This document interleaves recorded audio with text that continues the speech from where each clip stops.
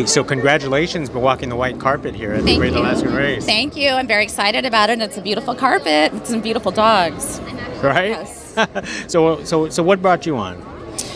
Well, I'm an actress as well, and I know Brian, and I know Tim Cavanaugh, the producer, and I am excited to see the film, obviously, so that alone would have got me here. But I'm going to talk a little bit about my film that I'm in. It's a feature film called Turnover, and it's in, it just won 10 awards in the film festivals. And it's in another one tomorrow, and then on Saturday we're leaving for the Sholo Film Festival in Arizona. Wow. So there's a few things going on, but I mean, it's always fun to come out and support your friends, which is really the most important thing. And I mean, this film's amazing. It has a great message. It's based on a true story.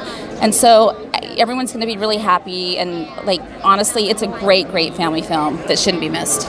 Everybody knew the story of Balto, but no one, did you even know that Togo?